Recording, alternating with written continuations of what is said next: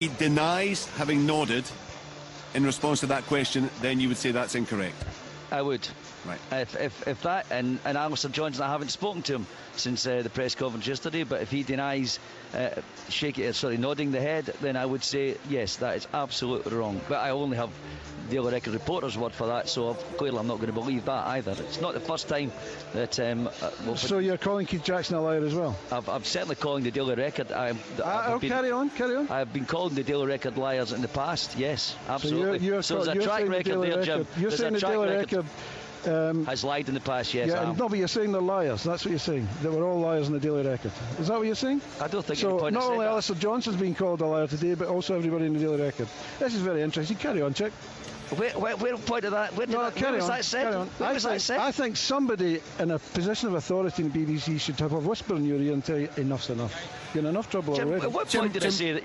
Jim, you're well, I tell you what, we'll let you two. Hold on. We'll let you two sort that out. Just one thing to clarify, Jim. Why just the BBC got it wrong yesterday? Why not Sky Sports, Richard, STV, Real Radio, various others? I don't know the answer to that because I don't control the news pages. But maybe.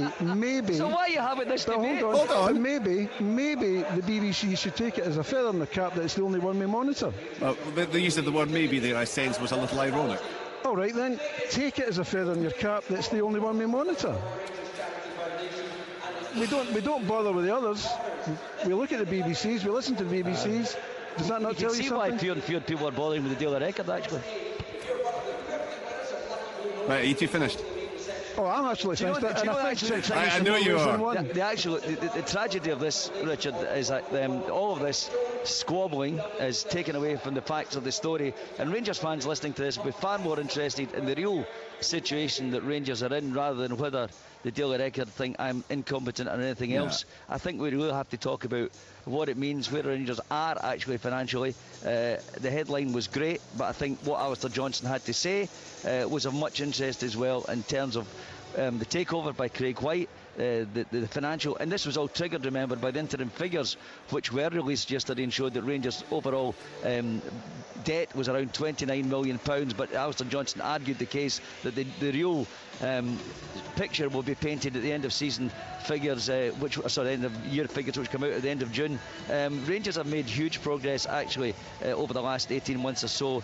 They made a trading profit of £23.1 million and they paid off £12 million in bank debt and cleared a lot of other debt as well. So they are going in the direction, the correct direction, and that is what has to be painted. I think the figures were unfortunate because people grab on a sum, and those of us who are not well enough versed in statements of accounts will just see one figure and go down that road. But Rangers are making progress, and despite the chairman admitting they could, in that scenario with that tax bill hanging over them, could, I said, go into good, go bust. I don't think that's anywhere near the reality, and that's what Alistair Johnson went on to paint, the picture which he went on to paint. And I must say, despite all the debate we've just had, I think he did a fine job in admitting the truth, talking very freely about Craig White and the takeover, talking about the demands that we've put on Craig White to assure there is financial investment in the club in the future, and where exactly he is as chairman and where the board of directors are with the club, and indeed what that, as he called that, £10,000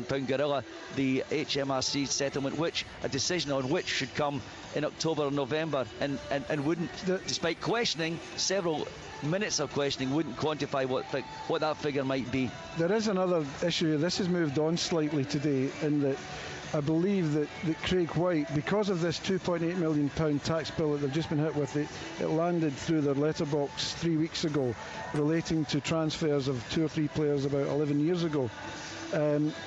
They have to pay that. I think they started paying it, but the board had no idea that was coming. I think they believe that the Murray Group were aware of it. Craig White wasn't aware of it, and I understand that he is saying, or will say to them first thing on Monday, that he will not pay that bill. And if that bill, that £2.8 million, is not removed and the figures for buying this club are not adjusted, he will not buy this club.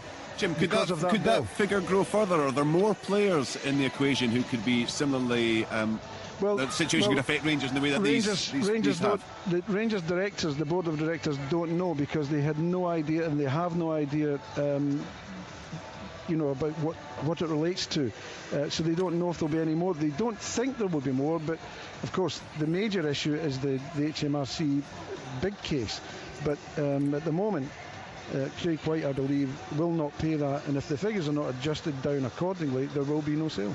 That sum, that £2.8 million that came up, as Jim said, was incurred between 1999 and 2003, and I do think they're capable of embracing that at the moment. It was, as Jim said, it was something they knew nothing about. It surfaced. I'm desperate looking at my notes so I don't misquote the chairman.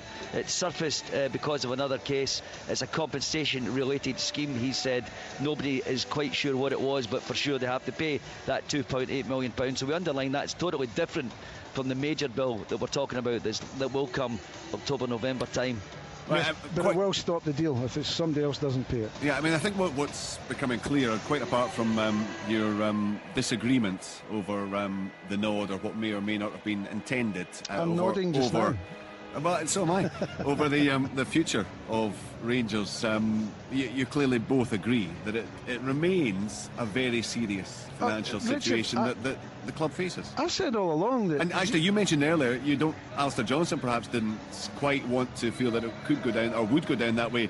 You still feel administration's a serious possibility for Rangers? Yes, I do. I believe that administration's a serious possibility for Rangers, particularly if this current buyout attempt falls through. And I still say it's no better than 50-50, but I mean, if they lose the tax case, how on earth can Rangers pay that? And if the Inland Revenue refuse to do a deal to allow them to pay it up, then you are looking at administration, unless there's another buyer out there.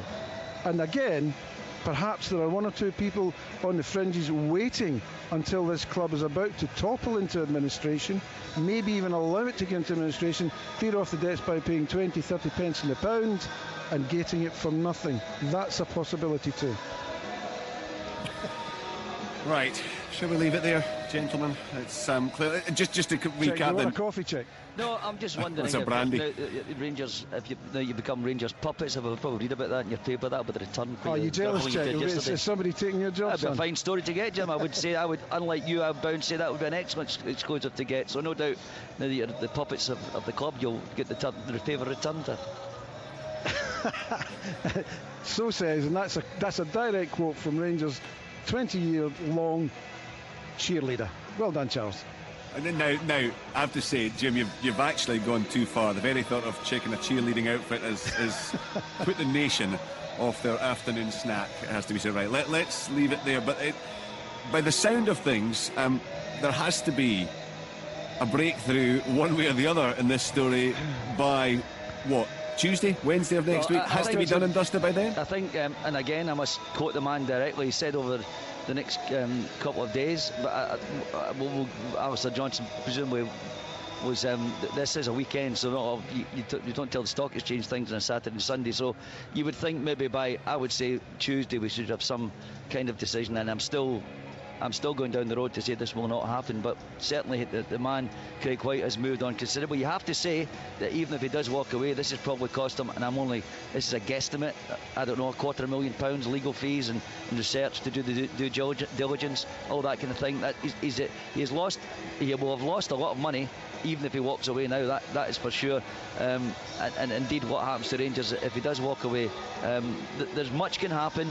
I will not faint if he takes over the club, but I'm very cynical. And again, Richard, I would pose the question: why would you want to buy something for, let's say, and people might argue about the figure, once he's paid off the bank, once he's squared up David Murray, once he's pledged this money to invest in the club and players in years to come, let's say for argument's sake we're talking £50 million, why would you suddenly take a gamble with that money when you may be liable for a tax bill of, say, another, who knows, £30 million in October, November? Would you go down that road without an assurance that someone else is paying that tax bill and the banks ain't going to pay it? And I would doubt if David Murray, who's taking £6 million out of it, would say that's okay, I'll take care of that as well. Well, so there's no provision for that potential tax liability in Murray Group's account. So clearly they don't think they're paying for it. Lloyd's Bank say they won't pay for it. So Craig White says, I'm not paying for it.